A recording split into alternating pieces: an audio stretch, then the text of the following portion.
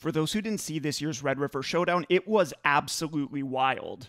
Early in the game, Texas raced out to a 21-point lead and kept the margin at 3 scores for most of the game before the Sooners put up 25 fourth-quarter points to complete the largest comeback in rivalry history. This game had a lot of yards, a lot of points, and a high-profile quarterback switch, so stay tuned because we're going to talk about all of it in this video about Oklahoma's offense versus Texas. The biggest story coming out of this game was definitely the benching of redshirt sophomore Spencer Rattler in favor of true freshman Caleb Williams. And while Williams did ignite the Sooner passing game to the tune of 212 yards and 2 touchdowns, a lot of their success also hinged on the big plays generated by their ground game, and specifically by their counter-blocking scheme, which generated the last 2 touchdowns, including the game winner. So let's start there before getting to the quarterback issue. On a counter play, 2 blockers are going to pull across the formation from the backside to the play side. On this play, Oklahoma's running counter to the right, and so the 2 pullers will be the left tackle and left guard working across the formation from left to right. The first puller across in this scheme will be called the trapper, and on this play, that'll be the left guard. When he pulls, it's his job to kick out the end man on the line of scrimmage, creating the right edge of the hole. The second puller, who's going to be the left tackle in this case, is then called the wrapper, because when he pulls, he's going to wrap around inside the block of the left guard, and it's his job to lead the running back up through the hole.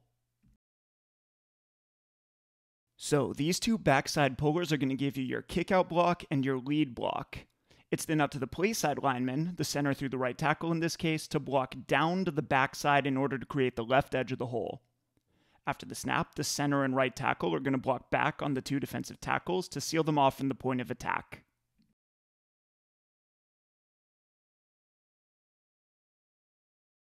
Unlike these 2 blockers, the right guard doesn't have a defensive lineman directly inside of him, and so he's instead going to release up to the second level to cut off this backside linebacker.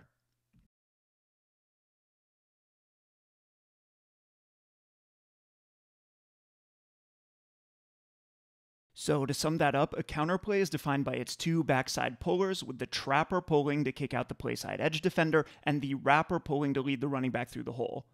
The play side linemen then are blocking down to the backside to cut off any pursuit and create the left edge of the hole. In the Texas game, this counter-blocking scheme was one of the stars of the show, popping off for 184 yards with a massive 13.14 yards per carry. This was also the scheme that got them their last 2 touchdowns, so it was as clutch as it was productive for them. All of this success didn't happen immediately, though. In fact, the Sooners ran 28 plays in 6 drives before they hit on their first big counterplay early in the second quarter. So now, let's dive deeper to understand the play calling and adjustments that turned this play loose for the final 3 quarters. To understand why it took counter a little while to get going and why it was so effective once it did, we need to look a little bit at Texas's defensive structure. The Longhorns spent most of the game in nickel personnel, and in this package, they're really a hybrid defense that can throw a couple of different looks at you. We'll start off by treating this common look, which is a de facto 4-2-5. Along the defensive line, they've got 2 big interior defensive tackles with 2 edge players outside of them, and those guys each play kind of a hybrid stand-up and outside linebacker role. They then have 2 inside linebackers stacked behind them, and that gives them a pretty standard 6-man nickel front structure. In the secondary, they then play with a 5th defensive back that they call the star, and he's generally going to line up either to the wide side of the field, where there's more space, or to the passing strength, and this choice depends on where the ball is. Here the ball's in the middle of the field, and so that guy lines up to the side with the most quick receiving threats. In coverage, the Longhorns are a big zone team, so they run a lot of cover 2, cover 4, and cover 3. They want to spend as much time as possible in split safety looks like this one, though, with a deep safety to each side of the field to stay solid against the passing game.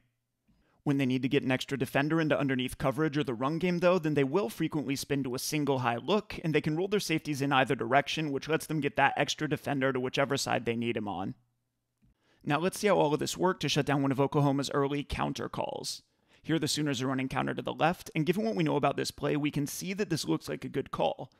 Because this is working to the left here, the backside linemen, the right guard and right tackle, are going to be your 2 pullers. The right guard will be the trapper, so he'll kick out this edge defender, and the right tackle is going to be the wrapper, so he's going to lead through for this linebacker. Meanwhile, the playside blockers, who will be the center through the left tackle, are going to block back on Texas's 3 down linemen to create the right edge of the hole and cut off pursuit.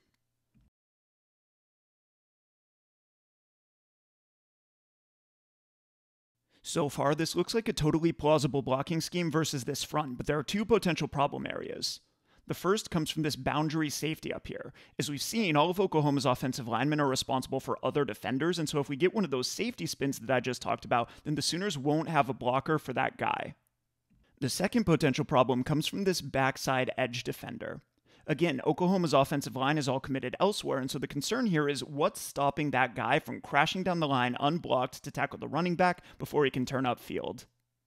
On this play, Oklahoma's not worried about that safety, and he does stay deep here, so this ends up being fine, but they are worried about that backside edge defender, and so they're trying to account for him with a quarterback read.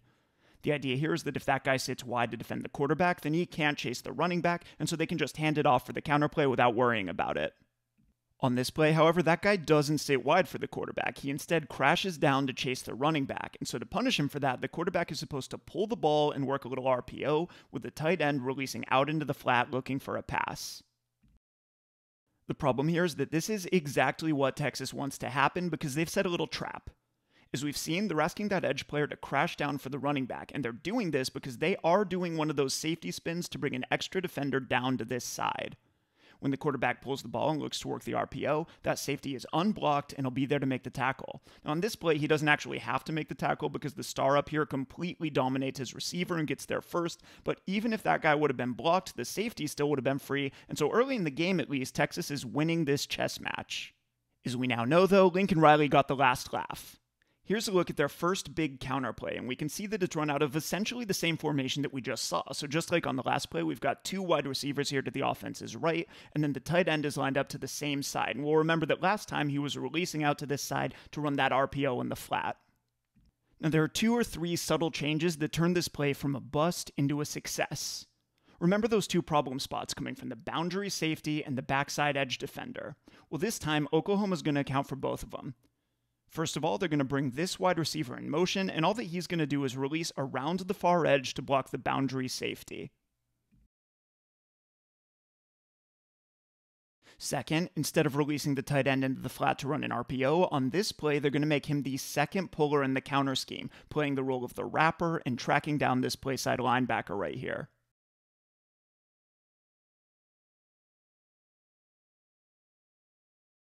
So why does this change matter?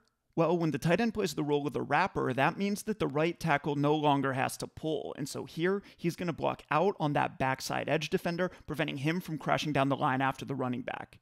So this is the same counter blocking scheme that we saw before with all the same advantages. It's just a better way to run it against Texas's defensive structure. As one final wrinkle, I have to point out the backfield action here because it's actually really cool and really creative. Whereas the first 2 counterplays that we saw were straight up handoffs from the quarterback to the running back, this play is actually a wildcat snap directly to the running back. Here, the running back, before he works that counterplay to the left, is actually going to fake a little toss out to the quarterback, and look at the impact that this has on Texas's linebackers, holding them to the backside or even moving them in the wrong direction, just long enough to set up the blocks needed to make this play a success. Now that we understand how this counter variant works, we can recognize it here with 7:17 left in the 4th quarter and the game tied at 41. So here we get the pre-snap motion from the wide receiver, and now we know that he's releasing across the formation to block the boundary safety. We also see here the direct snap to the running back, who executes that little fake toss to the quarterback before running counter to the left.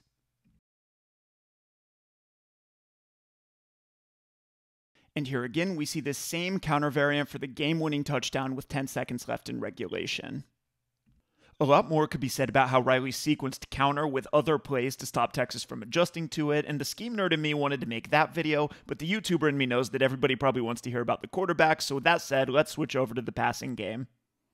Right around the time that Oklahoma started to get their counter game figured out, they also made a switch at quarterback, replacing second-year starter Spencer Rattler with true freshman Caleb Williams. Over the last 3 quarters, Williams put up a better completion percentage than Rattler and threw for 2 touchdowns, but perhaps most importantly, he did not turn the ball over, a contrast with Rattler, who both threw an interception and lost a fumble while playing just a little bit more than 1 quarter. To start getting into the passing game, let's look at Oklahoma's game plan in general and at what worked for both quarterbacks. A lot of the Sooners' completions in this game came from their weak side passing attack. So on this play, the passing strength is up at the top of the screen where they've got 2 wide receivers, a tight end, and a running back. And so the weak side will be down here at the bottom of the screen where there's just that one single receiver.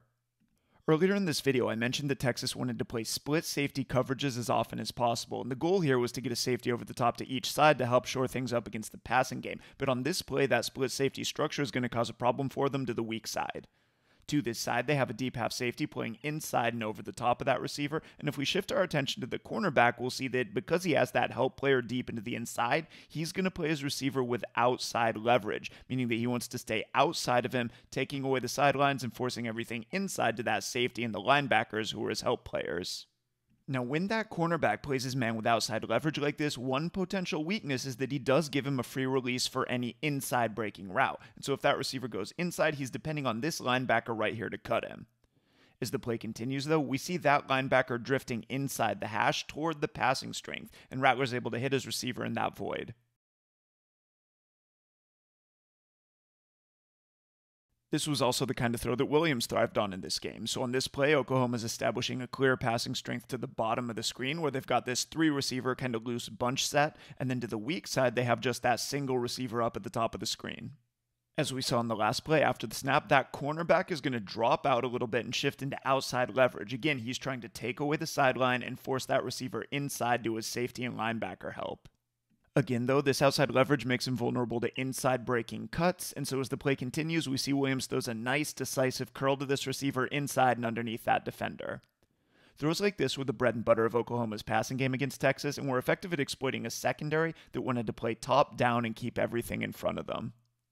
Because the Longhorns were playing this top-down strategy, though, bigger plays in the passing game were often hard to come by, and this is really where Williams was able to separate himself from Rattler, because Oklahoma's best downfield shots in this game came from Williams' ability to create under pressure while keeping his eyes downfield. On this play, for example, Texas is going to cause problems with a cornerback blitz from this guy at the bottom of the screen. That rush is going to beat the running back pretty cleanly in protection, and he's going to be able to get pressure on Williams, but far from being rattled by this, here we see Williams step up and out to the right before throwing the ball 54 yards in the air off of his back foot.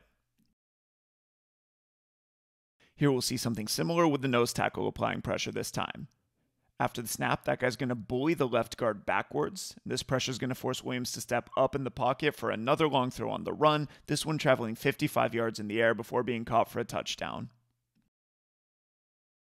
Even when Williams and his receivers didn't connect on plays like this, he did still show a dynamic playmaking ability that always gave his guys a chance to come down with the ball. In contrast, when Rattler left the pocket in this game, whether that was on a called rollout or on an improvised scramble, it ended much more often either in a throwaway or in him just tucking the ball and running it himself for a few yards. Combine that with an ugly interception and a fumble in only 6 drives, and we can see that while Williams showed an ability to avoid pressure and create big plays off of it, Rattler's offense bogged down and couldn't establish any consistent momentum. Alright, that's it for this video. I'll be breaking down matchups like this throughout the season, so be sure to keep checking back on the channel, and I'll see you here next time.